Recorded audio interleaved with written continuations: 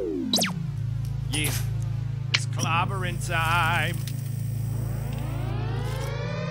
Welcome to the Hardly Heroes Podcast. Hey yo, from the halls of justice to the temple of doom, the space wizards return in earnest sonic the boom, pulling swords from stones, throwing rings into volcanoes, water full of witches, I'm inevitably Thanos. Voltron made alliance, Wakanda with a panther, Walker Mars, Darker Manhattan, Spocket for an answer. Live long and prosper, the force will be with you always. No work in all plays, shining like blood-filled hallways. Come and play with us, we all float down here. Say your name 3 times and we hopefully appear. Team full of psychics, super soldiers and weirdos. Some people call us sidekicks because we hardly heroes. Welcome to Hardly Heroes, a podcast dedicated to movies, TV, and everything geek-related. I'm your host, Buddy. And I'm Cheese. Babs. And we have a special guest. Super excited you made the drive. Won't you... No, actually, I will announce him because I am super excited. It is Chris Velazquez, the best director I've ever known. Oh, thank you. I appreciate that very much. Thank you. So thank you for joining us. So welcome to episode 254. That's a lot. Jeez, that's a lot. I know, dude. We're in the 250s. You guys, 250s. Like we're in the 250s, not like touching 250. No, we're like in the middle of it. Like we could soon be out of the 250s and into the 260s. Jesus. And, you know, we moved it back so we could have Chris here. And right, we're recording on a Friday, which is unusual for us. Very. Honest to God, Babs is probably going to make an appearance. I think she's already drunk. And it's a Friday night. Things are getting crazy. It's going to be a hectic night, so I apologize. No, don't worry about it. If you're new to Hardly Heroes, go to hardlyheroes.com. You can find all about us, or you can go to Hardly Heroes Facebook page, the Sanctorum, and that's where we keep the show going. So, Yep. Thanks for making the drive. For anybody that doesn't know who Chris is, Chris has been making shorts, been making movies. He is most well known in the Hardly Heroes community as making the coolest thing of all time for us. We actually made a promo video for Avengers Endgame. Yeah. And he whipped us into shape. Yeah. And I mean, I know it's very hard, but he made me look out of shape, which I mean, it was a hard. It was it's a not lot, that hard. It was a lot of Photoshop. Had to make sure I had everything edited right. You know.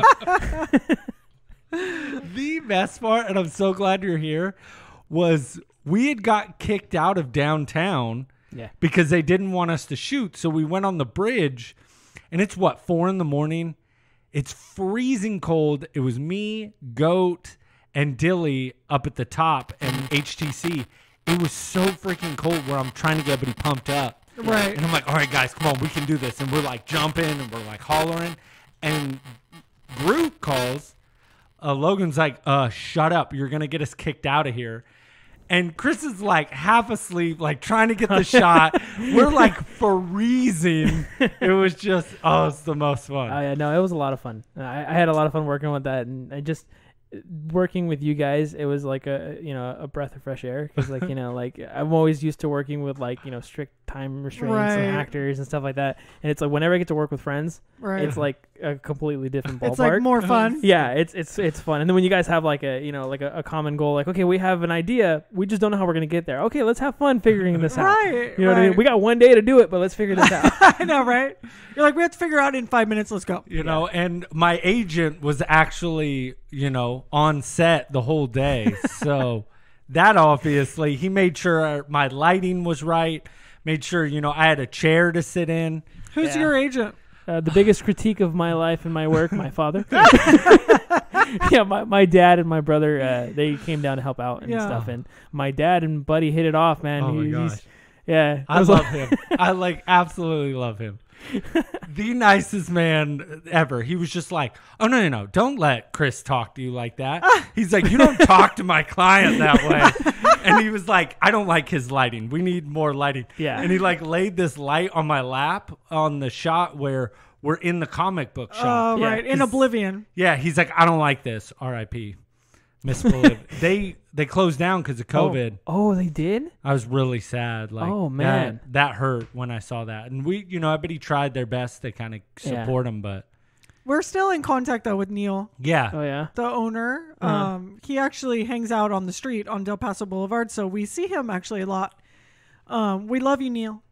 Oh, man, that's crazy. I know. It sucked. Because honestly, like, this place, this salon, this building that we opened up is absolutely 100% inspired by Neil and Oblivion, where they made a comic book shop that was really nice and cool to hang out with, instead of it feeling like a dungeon or mom's basement or, kind of like a Starbucks or something. Like, it felt homey in and it just Oblivion felt, right. And it was just a little bit more like upper class kind of comic book shop instead of a lot of those classic dungeony, dingy comic book shops. You know what I'm saying? Yeah. When we were there, I loved that shop. I know. It was so beautiful. And we really modeled this place after that, where we were like, we want a nerdy space that's a little more upscale. Yeah. Just like Oblivion. So we love you. Because it didn't feel like a coffee shop or a comic book shop. It just felt weird, like a cool hybrid space. Yeah. What's actually funny is I actually bought something there when we were there filming. I bought a book of Breath of the Wild, Zelda. Oh, yeah. So it was like a game kind of outline how to play the game. I barely got the game for the Nintendo Switch a month ago. So it was always just sitting there, and I got it for my wife. I know I'll need it. Yeah, I got it for my wife because she loves Zelda, but we had never got the game, and we barely got a Switch for Christmas, and then we were like, okay, let's buy it, and I bought her the game as a Christmas gift, and so now we have it, but we haven't played it yet. So oh my God, eventually when we play it, we'll have a whole book to like kind of, this is how you do it. This is all the secrets and stuff like that to be able to go through the game. So yeah. That's hilarious. Yeah, that place is awesome though. What I do want to know though is that scene where we shot Goat sneakers. Mm-hmm. That was probably my favorite scene of the whole thing. How come? Like, setting them up was super fun for me. Like, it was like Christmas. Like, I was like pulling out new sneakers and we like set them all up. I can't believe how many sneakers that guy has. Dude, he had them sitting in his car the whole time. Like, oh, I know. And he was probably like, oh yeah, looking at the car, like all stressed out. He was very upset too, because he's like, bro, I don't like people knowing about my collection, like what I have. And I was like, understandable after I saw all that heat. Yeah, but technically, when you work on shorts and stuff like that, 9 times out of 10, some people will be like, "Oh, that's actually what the people own," and then other people will be like, "Oh, no, that's it was just for the short." Oh, so he could have just said, "Oh, those are just props. Those are my collection." You know what I mean? Just kind of brush it off. Because I've actually worked on a few shorts where some of the actors have provided their own stuff, and I would later on hear that they said, "Oh no, it was just a prop," because they didn't want people knowing that they had that in their house. Yeah. And stuff like that. So that's kind of stuff that I do. Like if I have a really cool prop and someone be like, "Oh, do you have that still?" I'm like, "No, we got rid of it or we tore it apart." I still am in my office. Right. I'm not gonna say what it is on the air, but I know he was trying to. What is it? He was trying to steal my Red Ranger helmet. He was like, "Hey, what's up with that?" Awesome. Hey, Chris was. Yeah. I have one at home. I was like, add to my collection. Yeah. Is it signed? It's signed. Mine is by Brendan Meha, so it's on the inside. Yeah. Mm-hmm. And then it's no Austin St. John. That's still legit. I'm jelly. Yeah, it's still legit. I had gotten it, and then I ended up working with him on a short film that I did called Bishop. And then we were talking about it, stuff like that. And then I saw his, and I was like, "That's completely awesome." I'm jealous because he has the whole Rita Repulso sign. Right. And I got to interview her. She was super nice. So I gotta up my game. I gotta go find Jason David Frank. Oh, dude, get a signature there. That's the only way I can blow Buddy out of the water. I know. We were on a strong Power Rangers kick there for a second. Mike Jin, dude. Yeah. That was my first interview I had ever done, like any panel. It was Mike Jin, and I'll never forget I messed up his name. And he's like, "Oh no, it's like gin, like the drink." And I was just like, "What did you say, gin?" Yeah, I was like, "Mike Gin." And he was like, "No, like gin, like the drink." And I just remember I immediately felt like 2 feet tall. I was like, "I'm so dumb." And like afterwards, I apologized. He's like, "What?" He was like, "Dude, I didn't even think anything of it." And I was like, so nervous. I just remember being like so freaking nervous about it, but he was super cool. And I know we're kind of like on because of all the Rangers. Like we're like friends with a few of them on Facebook, or Instagram, I guess probably. Yeah. But we have kind of a collection of Rangers. I've always liked it. I know. RPM was a lot of fun for me. Like watching that one, I actually really liked it because I always like cars and stuff, so it was a cool kind of mashup, so it was fun. But no, why I want to bring you on first the main reason why I'm excited to bring you on is so we can talk the Snyder Cut. Oh, God. Because Cheese is over here hating. Or should I say Babs is hating. And then I also want to talk about, what you got new coming out. Because I know you got some stuff. So you take your pick. Which one you want to go first? Let's go Snyder Cut first. All right. I know you're excited for that. So I'm all steamy about it. Oh, God. Okay, for one, I didn't even watch it. What? I did. Who? It's the Snyder Cut. Who? Can I ask you? Who has 4 hours in a day I do. to watch this? Same here. Yeah, I actually came home from work, and me and my wife put it on, and then we were like, oh, okay, cool. The credits started rolling, and we looked at the clock. We're like, whoa, 4 hours just went by. Like, it does not feel like 4 hours. No. I don't know if it's just for me, but maybe because they have the whole little part 1, part 2, they have those little breaks. Yeah. It feels more like a mini series. Yeah. So you want to see what happens next. And because those breaks that's definitely something you would do too, like watch 4 episodes of a miniseries. Well, and that's exactly, I think, was brilliant on his way of kind of putting it. And HBO was crashing a lot because so many people were watching it. Yeah. I had a hard time watching it at first. Like, it wasn't loading. Yeah, and I got super mad, so I had to watch it on my iPad originally because I couldn't pull it up on my TV. I was so angry. Yeah, it came out on a Thursday. We ended up watching it on Friday because everything was crashing and stuff like that. Oh. And I kind of feel bad because my daughter didn't get to see it because she wanted to watch it, but she had a horrible headache that night after dinner. So she's like, Dad, I'm going to lay down for a little bit. And I was like, okay. So we started the movie and she fell asleep, and then she woke up after it was over. Oh. So she didn't really, she's like, I heard some stuff, but I didn't get to see it. And then I kind of like, okay, cool, because we got to watch it before she got to see it because it was rated R. I was like, what are they going to show? But it's mainly just action. And it was. I mean, nothing more than she doesn't see like in Demolition Man or anything like that. It's like a couple F-bombs and she's good. So I've seen some like videos and memes and stuff like that about it. Like a lot of the shots being really like drawn out and slow. There's a lot of slow-mo. There is a lot of slow-mo, but there's a lot of pretty shots that. But Zack Snyder's known for those kind of shots. Yeah. And there's a lot of really cool ones. But in this movie, I really liked Cyborg. Yeah. A lot more. Like, I was really into his character this go-around. Yeah. Where the first one, he was just kind of a throwaway. I think Barry Allen as Flash was awesome in both movies. I liked the Flash better in this movie because this movie didn't make him scared. So like the original, the one that the theatrical cut, they made the Flash like a scared person who doesn't want to use his powers. Oh, okay. And he's like, I don't want to. In the original theatrical cut, Batman's just like save one person, and so he saves one person, and then he keeps going or whatever and does that. In this one, it's more of he doesn't want to push his power because he doesn't want to travel through time. Yes. There's something there that he's afraid of, but it's not saving people. It's more leaning towards his movie that they're going to set up. Okay. And so they did a very, very good job with his character of like pushing that limit of what he can do. Mm-hmm. Like I was like, he's one of my favorite actors. And so I was like, okay, they let him breathe in this one. That's actually really cool that they did that. Well, because they're talking about doing Flashpoint Paradox, which would be dope. Is a phenomenal story. Animated movie and a phenomenal story. So I'm super excited about that. But that is true because I liked him in both movies because he was funny, he was lighthearted. But you're definitely right on that. I didn't really think of that in the original cut. He's very scared, he's timid. Skittish. Yeah. In this one, he's not. They kind of go into the backstory of his dad and showing him trying to accomplish stuff. I liked all of that.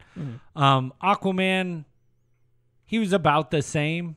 Yeah, Aquaman was about the same, but it was weird. It was like they set up some plot holes because his movie that has already come out comes out after this, and with the Snyder Cut, they set up some plot holes that I guess was the original direction they were going with the script prior to Snyder leaving, and then they retooled it, and then they retooled the Aquaman script, and then that's the movie we got because there's some conversations between some characters and some chemistry between some characters that are kind of and even though what's her, I keep getting a mind blank.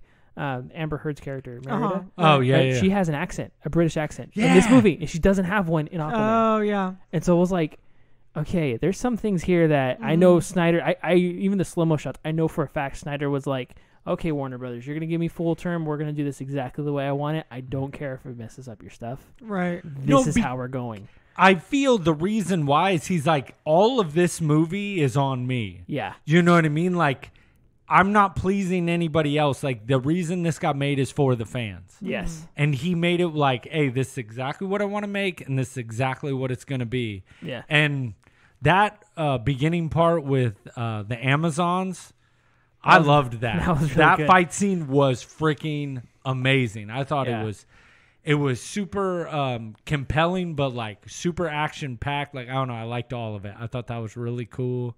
I thought one of my favorite things in this movie though was Batman. Like, I like how they fleshed out Batman a little bit, and they gave him a scene with the Joker.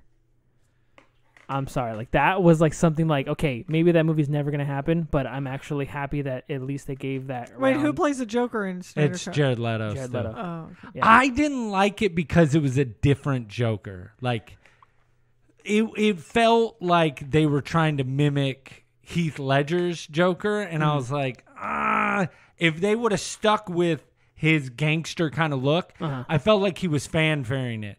Like, nobody liked that Joker, so he's like, oh, let's go back and make it like that. Make it a little That's different. what bugged me. Yeah. Because I'm like, bro, stick with it. I saw a lot of people that they said, where's his tattoos? Like, he didn't have damage on his head, and so people were like, where's his and then I saw last night there was an interview with Jared Leto, and they asked him about it, and he's just like, well, this is a Joker in a future time, so there's obviously time has passed. It's also in a dream sequence. So Batman could manifest Joker however he sees fit. Okay. So it could have just been his personality that you were looking at, and it wasn't his physical body form. But then again, you have the Flash standing in the background with the armor from Batman vs. Superman, where he shows up and warns him. So it's like, is it really a dream or is it a flash forward? And I guess like that was the whole thing of like Zack Snyder's just like, well, you're not going to find out because we're not going to make a part 2. Yeah. Right. You know what I mean? Which sucks because it was good. I'd like. Yeah, it was I good. even liked, You Henry feel like- Cavill's like Superman. I was in like where he kind of loses it, and you're like, yes, like that part where Flash kind of like I know it was in the beginning part too, but I still love that scene where he's just kind of watching him with his eye, move, and he's he like, follows him. I love that scene. I always thought that was cool. Yeah, that I felt like they actually like this movie gave the characters a chance to breathe, and it gave the fans more what they wanted. But I don't know if this was the movie that we would have saw when, if Zack Snyder had kept his, directing and stuff and everything, and didn't have that family tragedy and didn't have to leave. I felt like this isn't the movie we would have saw. Yeah. And when it came out, this is something that strictly came because of all the backlash they saw and what they could fix. Right. That is true, because there was no way he would have got a 4-hour movie out of them. No. And it would have been cut down, and it probably wouldn't have been as good, because what made this movie so good was flushing out everybody. Yeah. Like, Cyborg was awesome. I feel like Wonder Woman, she was about the same, Wonder Woman was about the same, but they gave her more action scenes. So they kind of fleshed out her character as far as what she could do. That's and true. Stuff like that. But, I mean, and it also kind of left like this, like I said, the whole thing with the Aquaman. They set up some stuff to where Wonder Woman 1984 doesn't really make sense. Mm-hmm. You know what I mean?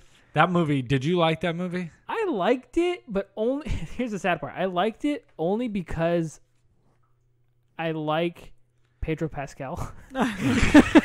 And I like... Don't we all? I like the work he does, and it's funny, some of the stuff that they kind of came up with, like some of the character arcs and how they react and stuff. And I kind of like, okay, I liked it. Do I like it as a DC Wonder Woman movie in this whole universe? Personally, I didn't really like the storylines they were going with, especially because I felt like they kind of cheated just to bring Chris Pine back. Yes! I know! That was my biggest... You were like... Wow, this was... Yeah, I was like, really, of all... You're in a superhero universe. Yes. No one stays dead forever in a superhero universe. I know, and right. this is the way you're going to bring this character back. So bad. It's so bad. Right? And maybe you could have figured out I understand what they went with it, but... You know, what's so annoying about it to me as a woman, is that Wonder Woman, why do we need to make her a woman character that is still pining after some love from so long ago. She's Wonder Woman.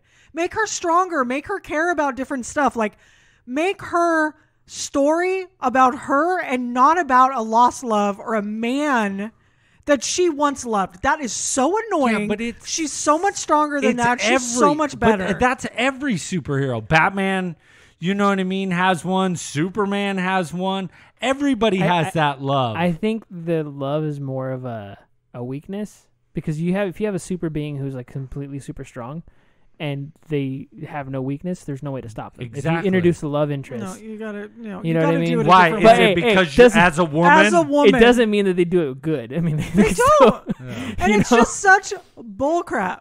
It's just so stupid. I think the only thing I like though about the Wonder Woman movie is at the very, very end they gave a cameo to the original Wonder Woman. Yeah, and that they was made cool. her a character, like an in-canon character. That I was thought cool. that was cool. I was like, okay, they did a throwback. Like, Right. that It was was like that was just cool. 1 second of the movie. Is It good. just bugged me because like the whole 80s thing, I just feel has like been beaten to death, and it's like, oh, let's cash in on the 80s like everybody else is doing. And Yeah. you're And like, they almost did it like too late. Just give Yes. it. But it's like they already did that, and then you came in at the very end when we're over it. yeah, because like Stranger Things had already like beaten it down like to a T, and like every movie was like, oh, we're going to the 80s. Oh, the 80s. And it's like, dude, we're done. if you pay attention to stuff like 5 years ago, it was 70s. Right. A lot of It's movies like, were going back to the 60s and 70s. Now it's, I guarantee you, give it another year, and we're going to see a lot of movies going back to the early 2000s or 90s. Yeah, No, honestly, definitely the 90s 90s are coming Yeah. back hard. because even just the way people are dressing, like I just bought a pair of shoes because they're in right now, are so 90s. Yeah. Oh, you the know? Doc Martens are like hard Yeah. right Yeah. now. And like crushed velvet and like scrunchies are Yeah, back. And 90s. you're like, And honest to God, I'm so excited. I love the 90s. oh, it's funny. I Love hate the that. 90s Are you kidding me? clothes, dude. 90s are the best. No, I was all about that like early 2000s, like Dickies, black concert t-shirts. Like that was my jam, dude. Like, Don't worry, eventually we'll catch up. yeah, and the film industry studded will get there. belts When you're with 40. the belt buckles. Yes. I feel like there has to be like a 20-year gap yeah. for films to be like, okay, it's cool, okay to go back Yeah. to that genre. So Yeah. give it like 5 years, 10 years, and Oh, then they'll go back to the early so 2000s. excited, dude. So excited. But no, overall, I thought it was awesome. So I did you super wait? enjoyed it. So because we've talked about Snyder Cut so much, and it's like, well, all the hype, it's coming out, whatever. Did it live up to your expectations? I think it did. I think he definitely fleshed it out. I am actually on the opposite side with Batman. He was probably my least favorite. I was really kind of captivated by Cyborg. I think he's a cool character. I always really liked him, but I liked him in the movie even more because in the first cut, he doesn't do anything. Like No. he's just very this background character that they just kind of throw. They show you his power, and I think a lot of people that are casual fans had no idea how powerful Right. Cyborg really is. And that's what made this movie cool to me, Okay. is because Aquaman has his own movie, Wonder Woman has her own movie, Flash has a TV show. You know what I mean? And Batman he's getting is his own Batman. movie. Yeah, Batman. Yeah, Everybody knows Batman. Obviously, but I feel like that Cyborg is kind of true. I don't even know what his superpower is. exactly, and in this movie, they actually show it. So, like his superpower is he's basically a supercomputer of alien technology, and he can infiltrate anything on Earth. So, like, there's a sequence in this movie that did not so exist in the original cool. one where you see him going into someone's bank account, and he sees a mom and kid struggling, and he literally just gives them tens of thousands of dollars, yeah. and automatically in her bank account. And he's like that hero that. But he's like watching this lady's life to Yeah. see what she's doing to make sure she's worthy Yeah. of this. And he can control nuclear warheads. He can control governments. wow. Cool. His power is basically he has the world at his fingertips, but he doesn't use it. Oh, He okay. only has it if he actually needs it. And then it turns out at the end he's a super being that can stop what's happening because he can joint with that technology. Oh, right. You know what I mean? So they set him up really good in this movie, whereas in the original cut it was like he's just there. a He's not robot really- person. Yeah, Oh, he's not okay. really fulfilling his full thing. And I kind of see where the actual actor, when he was talking about like allegations of Yeah. like how they were treating him and stuff like that, I kind of see now in like the different edits how his character's treated. I can only imagine how the actor was treated. Yeah. Oh, I can imagine. You know what I mean? Like there's like 9-day difference. So, but yeah, he's one of my favorite characters. I'm not gonna lie. I want that jacket. Oh yeah, his high school jacket, or his college one. Yeah. Oh my god, I was in love with his college letters. I was like, I love that jacket because it's like Gotham City College, and I was like, I need that jacket. Yeah, I'm pretty sure you can find it. Eventually, you'll find it. Just don't order it off of like Wish or something. Yeah, you know? somebody will make it, and I will buy it just to have it. Look at Etsy. I'm pretty sure someone will have it. That's true. Somewhere. I will buy it, especially after all this is going on. Yeah, I'm on the jock of that jacket hard. Because I love Gotham, and just seeing like something say Gotham on it, like as like a Letterman jacket. That's pretty dope. Yeah, I need that. Like that was the biggest thing I got out of the movie. I was like, I'm gonna get that jacket. Dude, you could probably find. You're right, Etsy. Yeah. Absolutely, probably. Just remember, birthday's coming up. Anybody? That's what. What's it called? The Gotham Letterman jacket? Yeah, it's what he wears in the Justice League movie. It's so cool. Or you can commission someone to do it because they have websites where people make cosplay stuff. Oh yeah. And if you can get high resolution pictures from the film, Babs, and then send it, and then ask someone, hey, can you make this? They just commission them and they'll make it. Because there's been a few people that I know that they've made. Oh, there you go. For sale? It's not cheap. How much? Shit. How much is it? I mean, it's actually not that bad, but I mean, to buy for him, for Buddy. What is it? Just don't worry about it. Your birthday's coming up. What? Let's get a Gotham jacket. Let's go. Let's go. See, I can find my jackets. I ended up making my jacket. I have mine. Dude, no, your jacket. I love your jacket. And it's like the Joker purple. That's what I love. Honestly, about Chris, when I was talking to you and you were like talking, no, I don't mean to do this, but you were talking. And I was just like, literally couldn't even look at you because I was like checking out all your patches on your jacket. Yeah, I have all my animations. So my thing, I made it a thing where in my house, if we've watched an anime or if we've finished an anime, I get the patch for it. Oh, cool. So like I have ones for like, Pokemon, Akira, Dragon Ball Z, Kingdom Hearts because my wife loves that game. And she's played the games. And then I have, on this side, I have Digimon, I have Cowboy Bebop, I have Umbrella for Resident Evil, Death Note. And I think I have another one down here, Capsule Corporation, and then for martial arts. And then I have ones from Spirited Away. I have a Cobra Kai giant one. I just haven't put them on here yet. So I have more patches. I was just laughing. He was walking up, and I'm like, I haven't seen you in how long? And I'm just looking at the jacket. Yeah. I'm like, all right, I know that one. So people in Merced know me by this jacket now. Right. Like I wear it everywhere. And it is it's a pretty bright purple. Yeah, it's a bright, because that's why I get a lot of people are like, where did you find a bright purple jacket? And I'm like, this is actually a Hot Topic jacket. Back when Hot Topic actually sold cool clothing. Right. You know what I mean? When they had like that Trip whatever brand and they had like, wonky, like way out there clothing. I got this jacket like 10 years ago. Really? Yeah. And and then I started putting patches on it like last year. And I was like, you know what? It's a good jacket. Yeah. Hot Topic had some gems, dude. I had a Playboy shirt. It was like a button up and it said Playboy Talent Scout. And it was like a work shirt, you know what I mean? With like the two patches. And Sprinkles had the photographer one. And his was red and mine was black. I loved that shirt. Dude. I wore that shirt out. I just remember like... Wore it out? Yeah, like it had started ripping. Like it just pretty much disintegrated. But I'll never forget... I was in high school and like one of the people like helping or something, she's like, oh, you Playboy Talent Scout. She's like, what do you think? And I just remember being like, lady, you mad old, but you still cool. Excuse me. You still cool.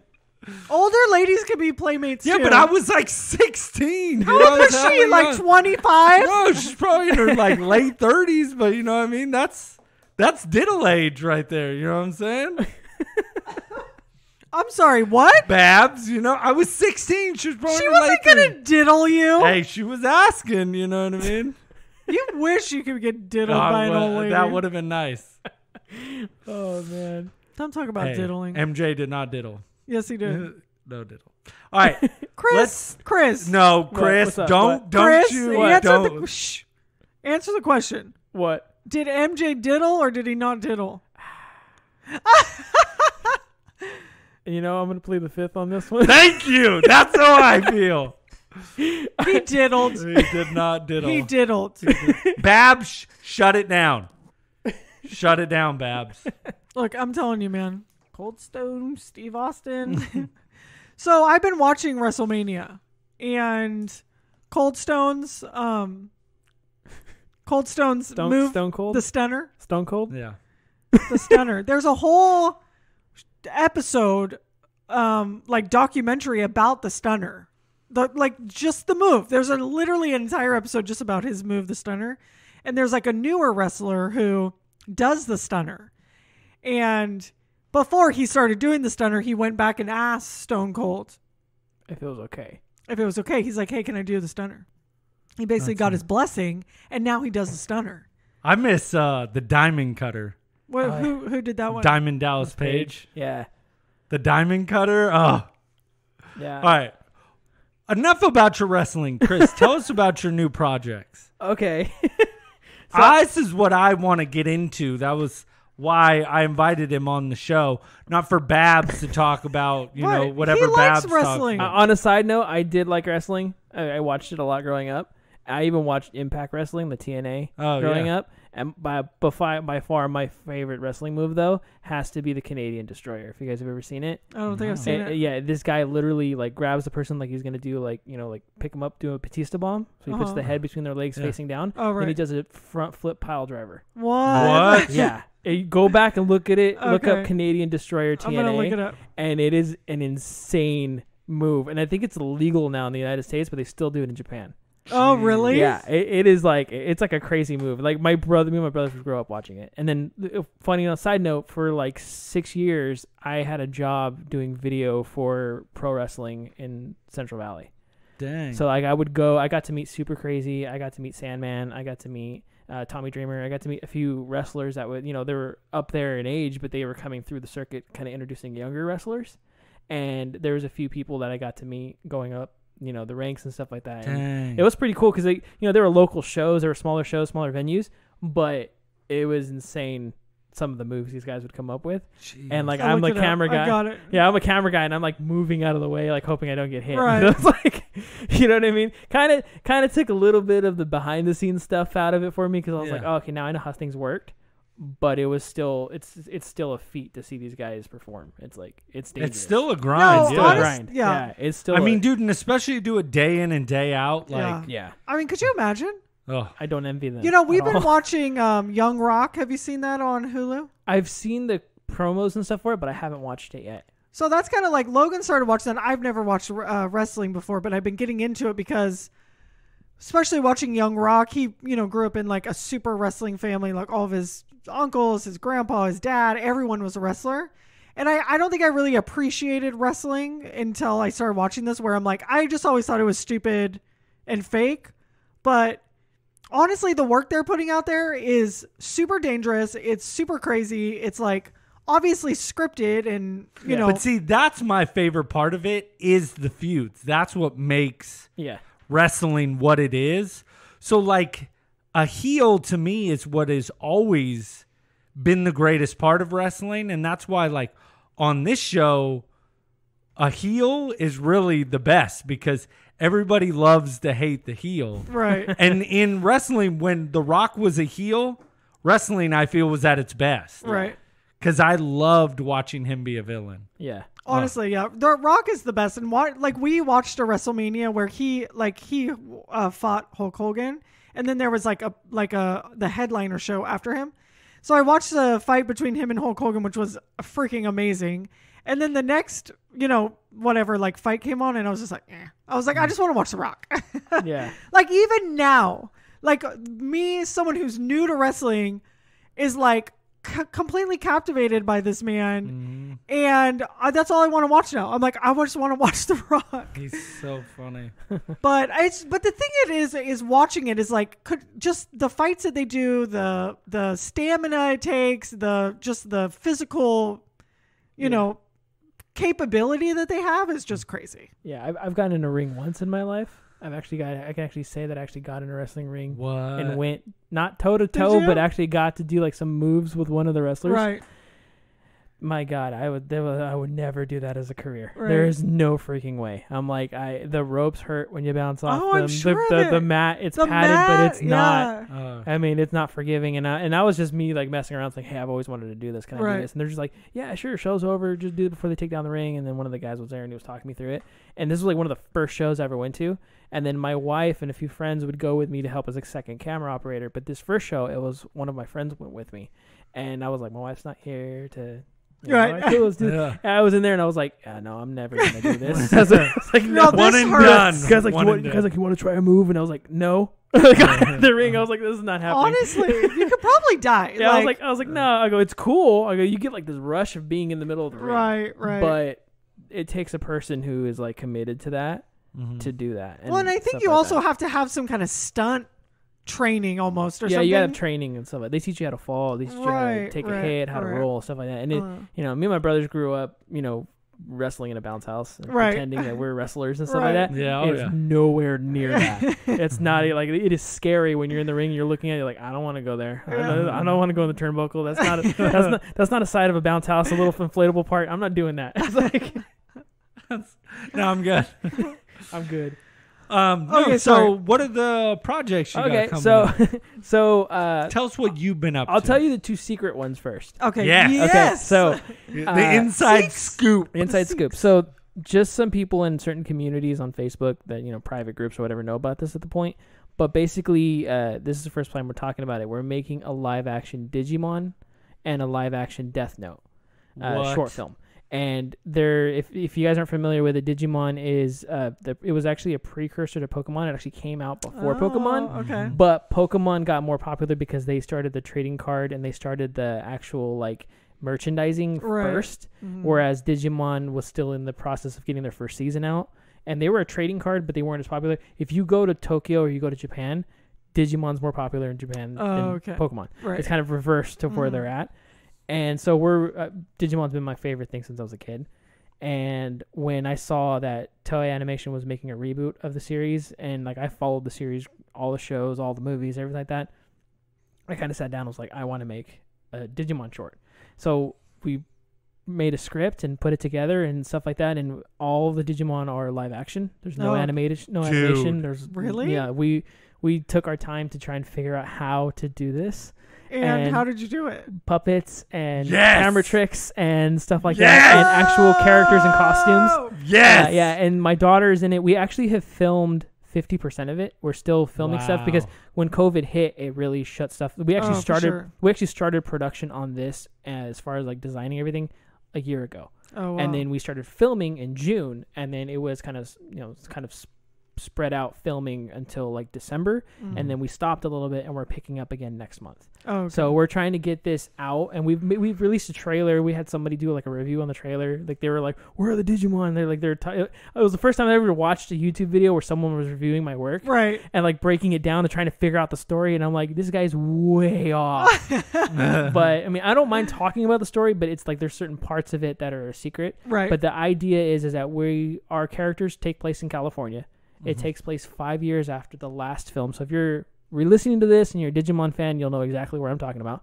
So it takes place 5 years after the last film, and it introduces the possibility of a multiverse in the digital world. So cool. In Digimon, you have like the first 3 seasons are certain characters with certain stuff. The 4th season is Digimon in a different universe. So it's the rules are different. So that the 5th season, a different universe, rules are different, and I guess it was the maker's way of kind of like keeping it fresh for new audiences. But we kind of came up with a way of how the digital world will glitch and you can pop out of different realities. Oh wow! So we actually cool. mix characters. So there's actual original characters, and there's one character that is played by a Japanese actor that is from the original series, and there's another character that's brand new that's played by my daughter, and she is an American character that kind of gets involved with everything. And then we have brand new Digimon that we created specifically for the short, right, dude, and stuff like that. And so we have a throwback. One of I have a picture. I'll show it to you guys afterwards to give it to you. But we have Pumpkinmon, who was one of my favorite Digimon, and we actually built a full-on costume. Oh my gosh, of Pumpkinmon, right? And so he's a character that is like really like causing a lot of mischief. And we have for sure we have Pandamon in there, which is a giant panda. And then we have Gabumon, which is kind of like one with like a unicorn horn. Those characters for sure are in the short. And then there's a few other ones that are surprises that you got to watch it and go, cool. Yeah, hell yeah. cool. So the idea is like if this short gets traction and people like it, it could lead to a little series. It could lead to a show, or it could show Toei Animation like, hey, there's an avenue here that's unexplored. Right. Because I tried looking back on all the stuff of unquestioned questions that did not have answers, going back to my youth, like looking at all the episodes, and I'm like, this is how it would play out 20 years later.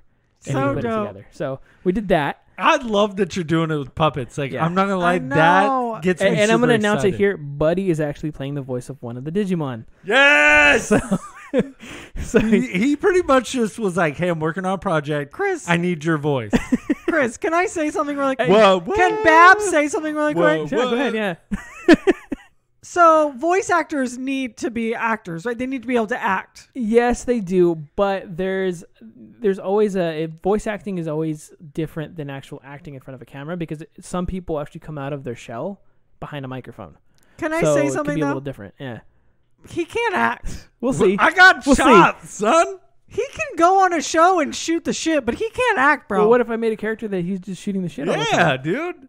I'm over here. See- I'm big time. No, okay, Chris, I've given him a script before. I've given him a script. Okay? Script. One time we were trying to make a 10-second video yeah, in the backyard, and you're like, We'll see. We'll see. My name's What's my name? He gave it to me like 2 seconds before. He's gonna give me time. Yeah, to we're gonna really like yeah. work it. Hey, Babs has something to say. Babs. He can shoot the shit if he's shooting the shit. If you give him a script of him shooting the shit, it's shit. Well, we'll see. What I'm gonna do is we're gonna put it out, and then I'm gonna let the audience decide. I'm gonna let the audience decide. I'm hoping that a lot of people see this and they kind of go, okay, live action anime can be done right. For Yeah. sure. Definitely. Because we're trying to make the characters look as original to the thing as possible, and I understand there's like this fine line between doing, making a character 3-dimensional and it just looks off. It doesn't Right. look right. But especially with Pumpkinmon, we found like that middle ground of like, this looks exactly like the cartoon. Right. Just if it was in 3D. Yeah. You know what I mean? And it's actually, Pumpkinmon is relatively about the same height as my daughter, so we actually built the costume for her to be in it. So she actually plays Pumpkinmon in part of the short. Yes. And She's she's so cute. physically running around and causing I mischief. really love her. Oh, she's Yeah, so and so cute. we kind of put the stuff together, and then also on the other side we're making a Death Note. So if anybody's listening to this, obviously Wait, this is the second project you're doing? this is the Yes. second project I'm doing. So Okay. Death Note is Netflix did their attempt at it, And and it wasn't good? it was interesting. If they didn't have I'm gonna say the same thing when it comes to like Dragon Ball Evolution and when it comes to like a few other live action. If there was no source material to go off of and it was its own brand original story that was just created out of nowhere, Yeah. it would have stood on its own as a good Okay. movie. But because it's compared to the original, there's no way. Okay, right. So I decided to write a short that would correct that. So Right. it takes place in the United States, and it takes place years after the show ended, and it basically shows what the repercussions were because of everything. And we actually have a secret character that ties into the original show. That's being voiced by I can't say on here, but he's being voiced by a very good friend of mine, and he sounds scary like the actual character, the dub actor from the anime. So I'm super excited for that one because that's all live action as well. And we actually have that one 50% filmed. We have to film the rest of the stuff. Right. that Do you we're doing feel and stuff like that. Do you feel like Netflix doesn't get it right because they don't have people working on the show that actually watch this stuff? Or why Yes. do you think they... Okay. Because, like, for example, Netflix has an Avatar show Yeah. that they're working on. The original creators were on there, and then the original creators left because there was a conflict. Right. And Netflix still continued with their show. Which sucks because that live action Right? movie was terrible. Yeah. And that show's amazing. And it's really the only American animated show or anime show that Yeah. like we had. You That know was what I mean? yeah. And then the original creators went off, and now they're doing a follow-up series Oh, okay. because they So basically correct it. they're kinda like corrected. They're doing their own thing because they're like, these people were not. So I don't think it's mainly like Netflix as a whole. I think it's just a few players in there. They're just kind of like, we want to control it. It's our company, and if they give too much, creative liberty to someone else, Right. they're And not the people that... yeah. And I feel like, especially when it comes to like a medium of taking something that's a cartoon to live action, Mhm. if you don't have the original creators or at least a hardcore fan who knows that stuff Right. inside and out, it's not going to be very good. Right. Because you're going to, like me, Digimon and Death Note, I can tell you every single episode with my eyes closed because I grew up on that stuff. Right. And I love Trigun, I love, Sailor Moon, I love all these other shows, but I wouldn't touch them with a 10-foot pole because I'm not an expert in that. Right. And it's very easy to do like a live action, Pokemon. And they got lucky with the live action Pokemon movies because they didn't use Ash. They didn't use No, Misty. they kind of stayed in the universe but went somewhere totally different. Right. And I think that was very smart on their part. Yeah, it was very smart. But a lot of times Hollywood doesn't follow that rule. They take a character and they're just like, oh, we're going to make the main character look a little different and change things. And it's just like, that's not what I grew up with. Exactly. You know what I mean? So, yeah. So we got those two things coming out. And the goal is to have them come out this summer. So people will be able to see them and share them and like them and stuff like that. What are you not doing? Because I remember I was trying to get a project off the ground, and COVID really murdered that. But I asked Chris, he's like, done. When do you want to do it? Yeah, no, I died a horrible death. Yeah, no, I don't ever stop. Like I'm always like moving and stuff. And then when COVID hit, it was one of those things where I could take two roads. I could either, lay down and die and kind of like see how this goes and stuff like that, or I can make the best of it. And what I decided to do was I spent the year, working on my home, taking care of, my kids and, kind of figuring things out and, spending time with my wife and everything. And then on the flip side of that, I was writing scripts and I was prepping stuff because I knew we were going to come out of this somewhere. And we started working on the Digimon short, and we started working on that with just family and friends who were always around us, never going out, right, and stuff like that. And it forced me to write certain stuff in there that made it like that. Death Note, we actually have actors, but we actually shot the stuff with those actors before COVID hit. Oh, okay. So any of the stuff, you're going to be able to tell any of the stuff that happens after pre-COVID, is you're going to have certain scenes as just one guy talking to another character that's not there. And the other scenes, there's going to be a whole bunch of people in it. So you're going to see like, right. So I had to figure out creatively how to write it in there to where it would make sense why this person's alone versus why he's not with everyone else. Yeah. So the whole year, just kind of practiced my craft, figured out how to do stuff, made little short films, did little tiny things, basically figured out a way to, when this thing dies down, coming out of it ahead. And I know a handful of film companies that are like mine that are small in the Central Valley that have closed doors. They just basically random post on Facebook or something like, hey, we're calling it quits. We're not going to be doing this anymore. We'll still help you with crew and stuff, but we're not going to be putting anything out under our name. And it's disappointing because it's like a lot of these people, I know that was their livelihood and it sucks. But like I got lucky because a lot of my clients, thank God, like, I filmed so much stuff in the last 5 years that they were just like, hey, we need a COVID commercial. And I just went back in the archives and just changed some wording and I got paid doing editing like that. I was able to make ends meet. Whereas there's other people that they don't have a steady client base and they were just like, we can't go out and film. We can't go get work. We're screwed. So, me putting all this stuff together, like I just don't stop because if I stop, I die. That's pretty much how it is. I can't. My brain's always moving at 1,000 miles an hour. I don't know if that's the ADHD or what it is in me, but it's like it's always going. I don't ever turn off. The only time I ever like stop thinking is when I'm sleeping, and even then, I have crazy dreams, and I'll wake up and grab a notepad and start writing some stuff down, which is actually how my next short I'm going to talk about came about. Okay, tell us about that. The Selma Arts Center, they are Selma, California, by Fresno. They put together a kind of a contest every year. And this year they're doing it more of like film.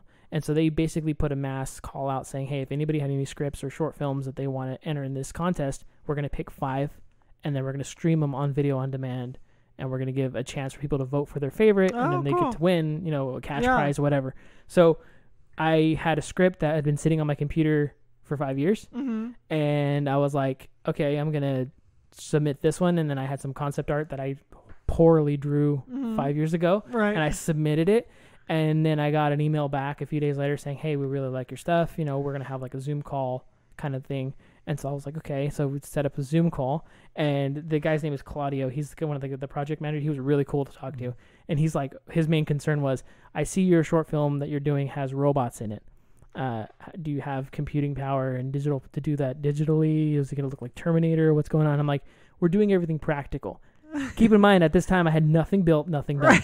And he's like, we're doing everything practical. And he's like, can you do that? And I'm like, I can do that. 4 days later, I had a working prototype. Oh, my God. Yes. And so I sent him the email, sent him pictures and stuff like that or whatever, and we got selected. And so our film Sakura, which is it's translating from Japanese and it's cherry blossom, right? Mm-hmm. Is about a little girl who lives in a post-apocalyptic world with her family.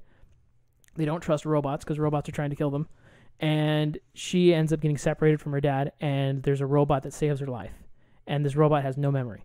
So he basically is like, I know your dad's a programmer.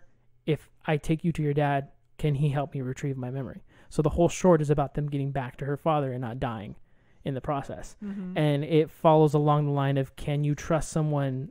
The whole point of the short is, can you trust someone that you've been brought up to not like? Mm-hmm. And I feel like in the world today, it's really relevant because there's a lot of people that don't like someone because of the color of their skin or their race or what they feel. Definitely.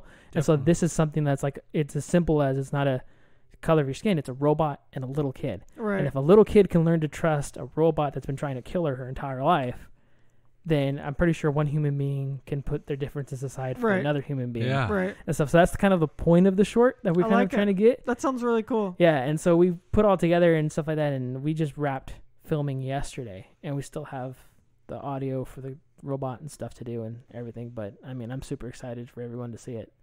Yeah. That honestly sounds so amazing. For one, just love that your daughter's going to be in it because I love to see all of her films. But I think it is like, sometimes it's so important to take like sci-fi or kind of nerdier kind of like concepts or whatever and make it a little bit more relevant to the world, because it seems like sometimes it doesn't make sense that all of us human beings like can't get along in a lot of ways for like all weird things like sexual orientation, race, politics, religion. But you put a human being in a robot and it's such a simple story where it's like it for some reason it makes a little bit more sense when it seems so hard for us every single day. Yeah, and so we try to make everything make sense and be as stripped down as simple as possible. Right. And so we had 2 costumes that we built in 5 days.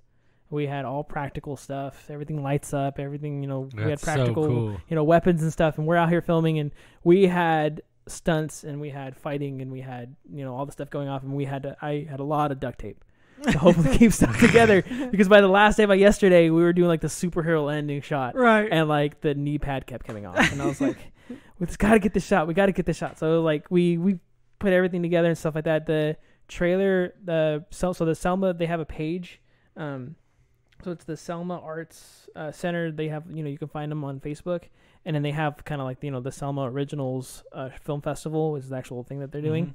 Mm-hmm. They're going to release the trailer April 7th around there. So people can see it. And then I'm going to put it on my Facebook. And I'll share it with you guys on Hardly Heroes. Okay, so you guys definitely. can see it.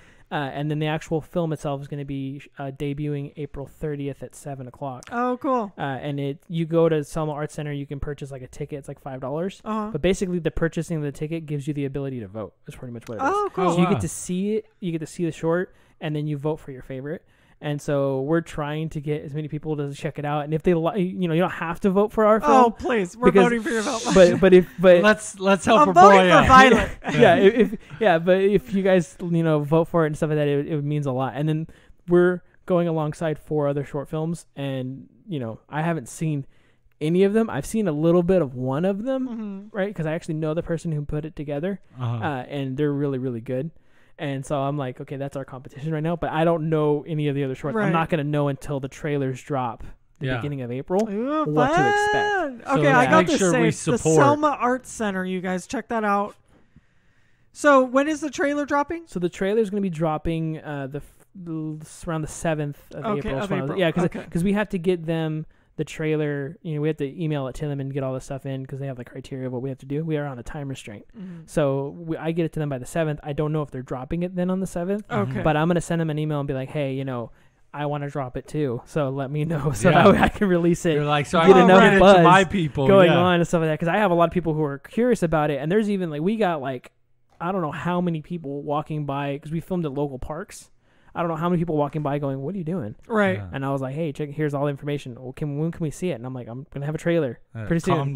Calm down so you guys can check it out and stuff like that. Nice. And, so we're excited. And then we also have an original score and original stuff for it. So dope. I'm super excited about it. Like we teamed up with Artlist. So the Artlist is a website where filmmakers can kind of go online, and I got a subscription and stuff for it. And so I reached out to like a few of like the artists and stuff on there that have like custom. Basically, it's like picture you're a professional band and you just upload some of your favorite songs, and then you purchase the licensing, and then you can use them in your shorts and use them in your features. Oh, dude, that's cool. Right. So we have one song from an artist from Japan. And then we have a few songs from England, and they're just the artists and stuff that are debuting their songs on our shorts. So I'm super excited for it. We have like a killer soundtrack. Dude, that's awesome. Yeah. So yeah, I'm pretty excited to share all that stuff. No, I love it. Thank you so much, Chris, because we really enjoy your stuff. We love your shorts. We love your daughter. She's so amazing. No, we've kind of been like knowing each other for about 4 years now, which is crazy. Yeah, and all your shorts are super amazing. Everything, and just seeing how far you've come, last year 2020 threw everybody for a loop. Oh, for sure. It was like that was a year I was going to do my first feature, and then the rug got pulled out from underneath, and then I was like, okay, I'm going to put my stuff on Amazon Prime, and then Amazon Prime started pulling original shorts, and they don't show any of that stuff anymore for indie filmmakers. Oh, so really? I'm like, yeah, they don't do any of that. So I'm like, okay, 2021, I got to go the hard route, and I'm going to put stuff in festivals, and I'm going to put stuff out. So hopefully kind of hit the grind. Yeah, I just want to make stuff that entertains people. Right. Yeah. Well, it's great stuff. We love it. Yeah. I appreciate it. So thank you. That was really cool. So we do have an email real quick. Do you want to do that or We'll do the email first. Okay, so this is from C Nasty. Sidekick Mayo. C Nasty. C Nasty. So it's titled, It Wasn't Agatha, It Was Babs. Babs did it. C Nasty reporting in. Let's address the elephant in the room off the top. Dilly, what the heck, bro? You are retiring just as I start my guest commentating? I have to say I was super depressed. I was hoping to do a show with you, but alas, it might not be meant to be. I wish you nothing but the best. Babs, you hellspawn. Why don't you just crawl back into your Bloody Mary? All that attitude for no reason. Shame on you. Shame. I love it. Did you guys watch Falcon and Winter Soldier and Justice League? 4 stars for Falcon and Winter Soldier, 2.5 for Justice League. Ooh. Hope to do a show with you guys again soon. P.S. Big shout out to Mammy and hopefully enjoying retirement. She is enjoying retirement except for that I put her to work at the salon. So, But can I tell you something really quick? She is mad at you. No, real quick. My mom started working here last week. Mammy. Last week. Her first week, right? She worked Thursday, Friday, Saturday. Great. She comes in on Monday to help me. This Monday. She's like, hey, I'm going to have to take the week off. I'm going to see Grandpa. And I'm like, okay, for one, I didn't get like a written request for your time off. And 2, it's your second week of work. You're taking the week off? Babs, you need to calm down. Mammy hurt her back because you're making her lift heavy stuff. She's old. Don't make Mammy lift stuff. I'm like, listen. She's like, I tweak my back because Babs over here is making me like lift boxes and move stuff around. She's like, I'm literally supposed to be answering the door and then doing laundry and that's it. And she's like, and she yelled at me because I was on the phone. No, so for her first day, first day, I told her she's in the front room here, right? Because like where the salon is, you walk into the front door and there's this room to the side that is a mess. So I'm like, Mom, you have to keep this door closed because I don't want clients to see it. It's a disaster. She's like, okay. So I go back. I haven't seen her in God knows how long. I go back there. The door's wide open. She's in there kicking back in her office chair on the phone with her friend. Good. And I'm like, get off the phone and get back to work. Babs is little bit of a tyrant. I might have to let her go. And they say I'm the Mad King. The thing is we don't pay her, so she can come in whenever she wants. So love you, Mammy. Love you, ma'ams. Love you, ma'ams. Okay, so we do have. I got a big announcement. This is hard to talk about. This is very hard. Chris being here actually is kind of nice. He's been here. He's known us for a long time, but we have a big announcement for Hardly Heroes. It saddens me, but I feel it's about time. Hardly Heroes will be ending. We are going to end on our 5-year reunion, which is coming up in the first week of May. May 13th. Yeah, that will be our final episode. we've made a lot of great relationships, like talking with, with Chris and Curtis and Bird and Goat and, Sonny and Johnny and C Nasty and, Schuler, Watson, and then, Phil B. You're talking about Parmalarm, you're talking about Chasm Sinker, Manny and Sprinks and all those guys like that, that was always Hardly Heroes. And we just kind of feel like, it's had its run. We had the 200th episode. We've done 3 movie events. And we just kind of feel like it's time to kind of hang up the towel and, kind of do something else and see where it goes. But we're giving anybody that wants their shot to come on the show or to write in or send voice memos or anything you want to do. We're giving you that little bit of time to really, say what the show meant to you or do a bit that you always wanted to do. Or maybe if you want to come on the show, space is kind of filling up fast. It's the first time we're telling you guys, but I know there's a couple of OG characters that I would really like to have come back. Next week, I do have Curtis Corona coming on, which means a lot. I do want to have Goat back on. I kind of laugh. We had come up with this decision. That's why we recorded late. But knowing that Chris was already going to be here was kind of one of the reasons, because there was no way I wanted to end it without not having him on. He was a big part for us, not just in, making our short promo video, but for the sheer fact of when we first went to a con, we met him and he was gung-ho and we were all gung-ho and we just like instantly clicked and it was really fun. Like helping that was like the promote. first con. Yeah, and then when we did his festival, that was so much fun. And like that type of stuff I will always love. But I don't know, we just got a lot of stuff going on and, it's been a grind keeping this show together. Well, I think this is what I think Hardly Heroes for so long was doing so much fun stuff. Meeting Chris, going to all the cons, working with Colossus Girl, doing the interviews, running the cons, doing the movie events. We were going at it hard. Yeah. And it was such a huge time commitment, but it was something that we really loved, and it was something we were absolutely 100% willing to do.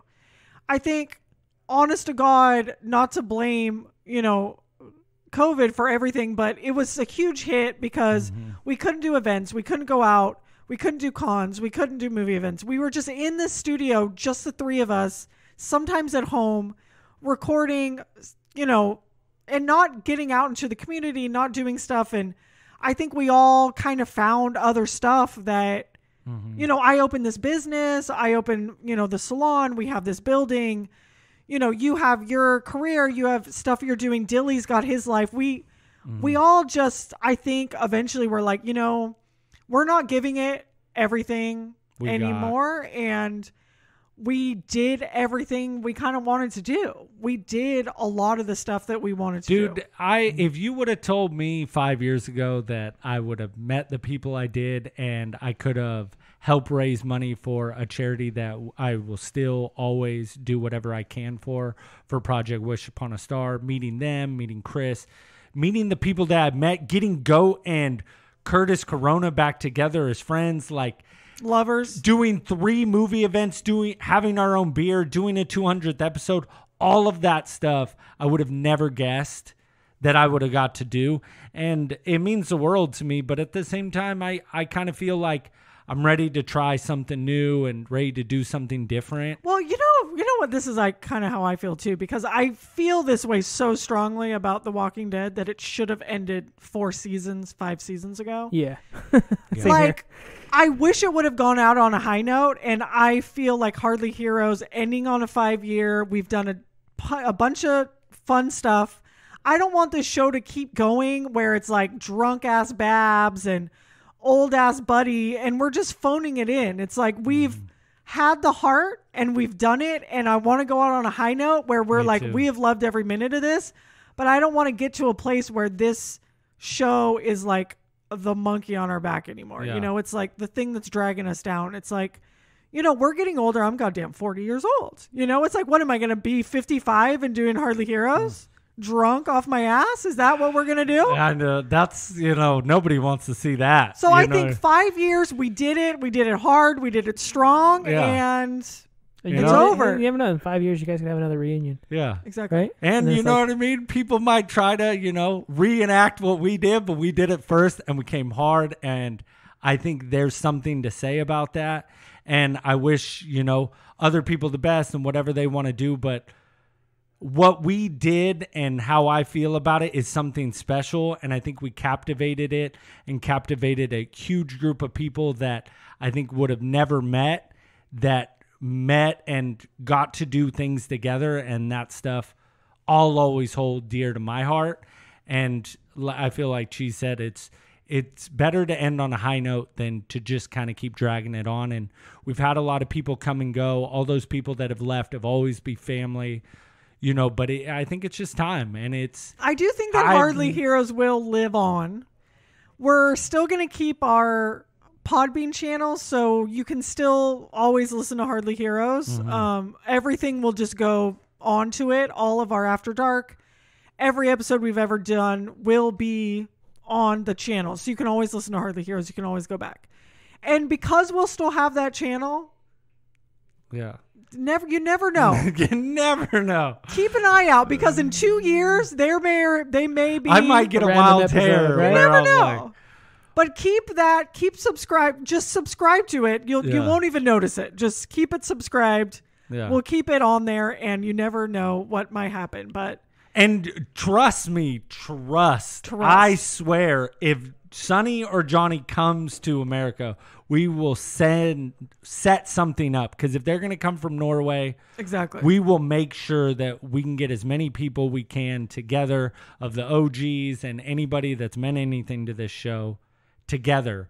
But as of this, I think it's cool. I think, you know, Sector 7 will always be here, and it will be a way of, you know, an homage, and we can still gather and doing that kind of stuff, which will be awesome. But I think, well, and that's kind of the thing I think is, like, Hardly Heroes may not be a podcast anymore after April 13th or May 13th, but it's still Hardly Heroes. We still have the group. We still have our friends. We still have Sector 7 as a meeting place. You know, we want to have like little mini Comic-Cons here and game nights and movie nights and all sorts of stuff that we can still reach out to all of our listeners through that. We're just not going to be doing a weekly podcast. Yeah.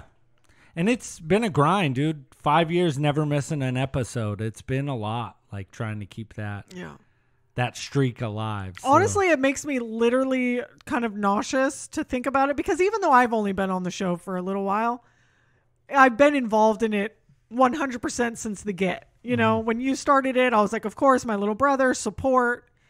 And then when Groot was on, of course, support. And then I was on, and it just became so much better. But it really just took off after that. And then when Babs joined. That's what ended it, was Babs. It was really the nail in the coffin. I was like, I can't deal with another persona.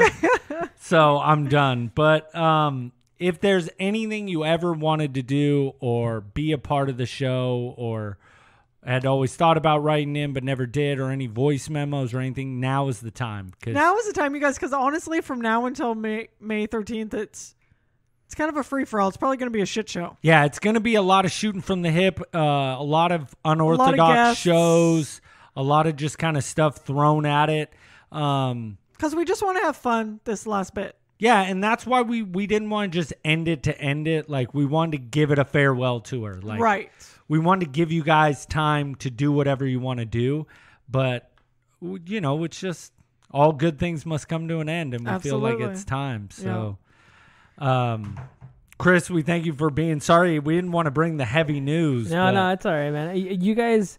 I remember the first time I met you guys, like, I had listened to you guys prior to meeting you. And so I was like, hey, you guys are Hardly Heroes. You're like, oh, you should listen to our podcast. Like, I do listen to your podcast. It was like, you guys, like, the shows you guys put out like, I'm not going to lie. Like, I'll be on, like, you know, driving somewhere, and I'll just put you guys on and just kind of listen to you guys just going back and forth and, you know, kind of just stories and stuff like that. Because, like, me, I've I don't know if it's just my age getting older and stuff like that, but like when I drive places and I'm by myself, I find myself like sometimes I'll listen to music and then sometimes I'll just go on a podcast and I'll just like listen to podcasts and stuff like that. So it's like you guys are awesome. Thank you for all you guys have done. Thank you. You know, and this goes out to everyone listening who was a part of the show in the past and stuff like that.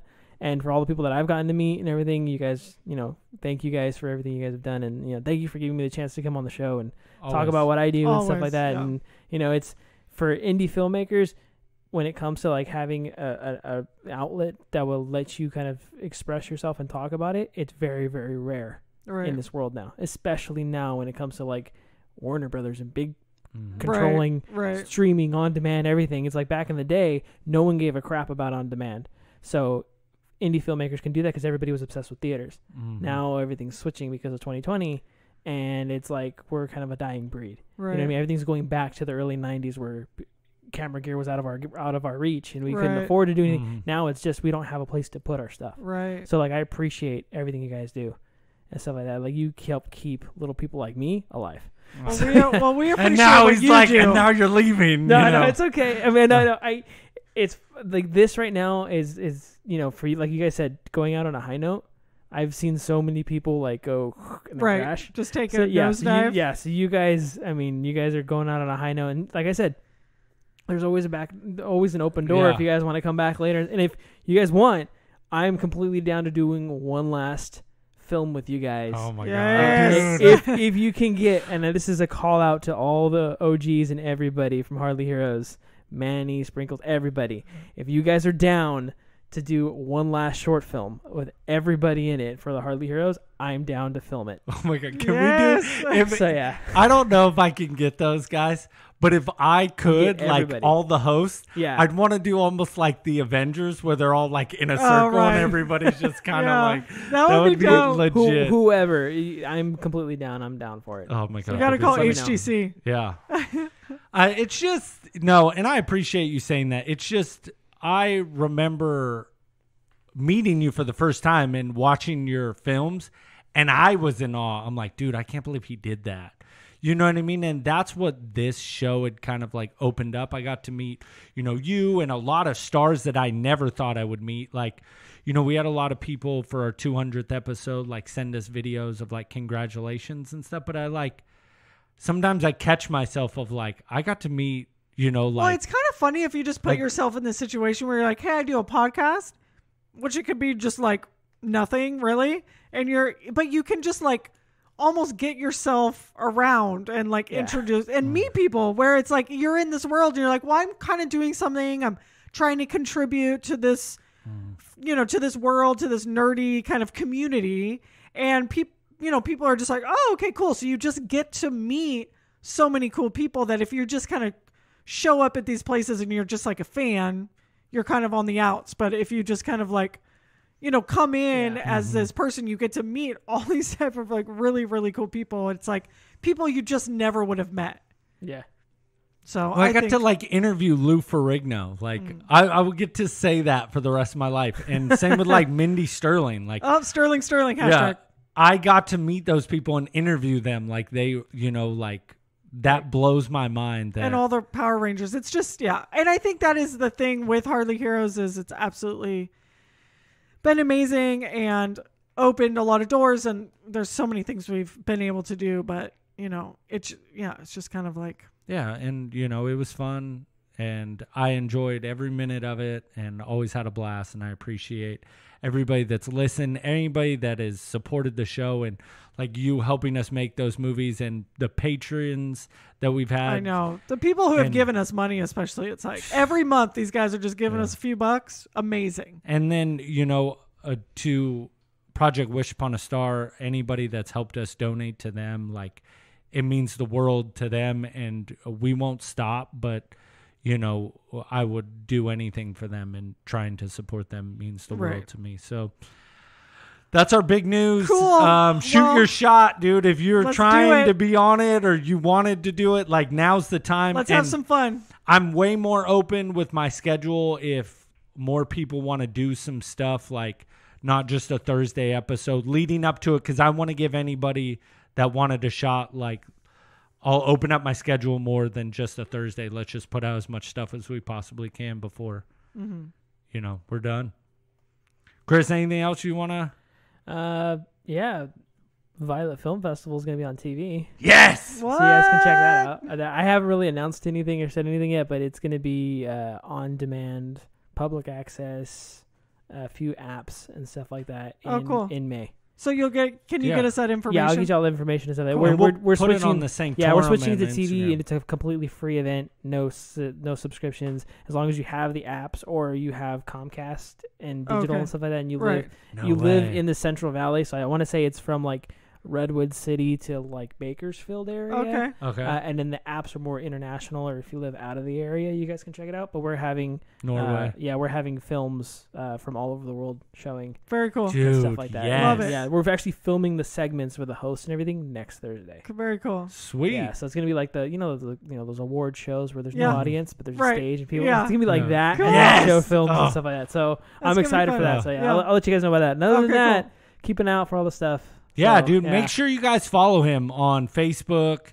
Instagram? I don't have an Instagram, but I have a YouTube channel, and the Okay. link is on my Facebook. I also have a website, Violette, VIOLETTE, films.com, and Okay. then all of my links are on there. Yeah, Thank and you we'll for tag all spelling that. it, because I always feel like people struggle with it, so I always it's- want you to spell for it. anybody who's in France, it's Violette, so it's Violette Films, but we just okay. say Violet because it was Easier? It's easier, and then plus Violette means little violet in French, so it's like, nice. well, yeah, okay, you know what I mean? So, Well, we'll put all that up too, so people can Yeah. make sure to find But it. make sure you guys follow him. Yeah, And it's good dude, stuff. He's Great doing films. some really cool things. I appreciate it. Thank you Yeah. guys.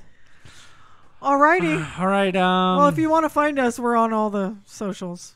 Hardly Heroes. Yeah, you can find us everywhere at Hardly Heroes. We love you guys so much. Sorry to drop the bomb, but Yeah. we love you. Yeah, I mean, just remember one thing. Disclaimer, they don't know bleep.